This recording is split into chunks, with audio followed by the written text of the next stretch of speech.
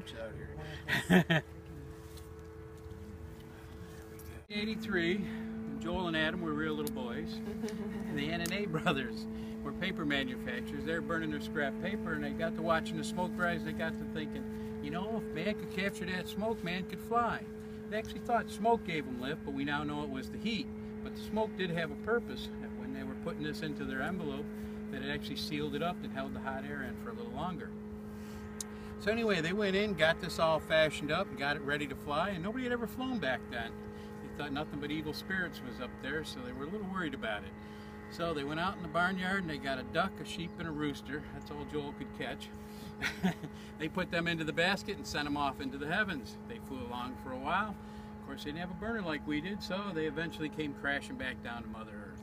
Farmers saw this thing falling from the sky, belching black smoke, thought this was some sort of evil spirit, came out with their sickles and scythes and tore the balloon all up.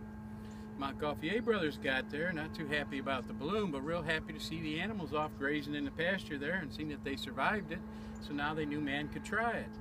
So they went back and repaired the balloon, got it all ready to go again, and they sent it off into the heavens.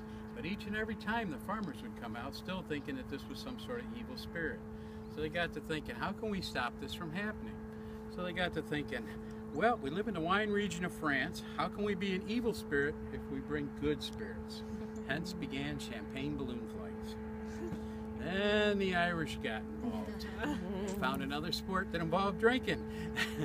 Irish bishop took a flight. He thought this was definitely worthy of a blessing.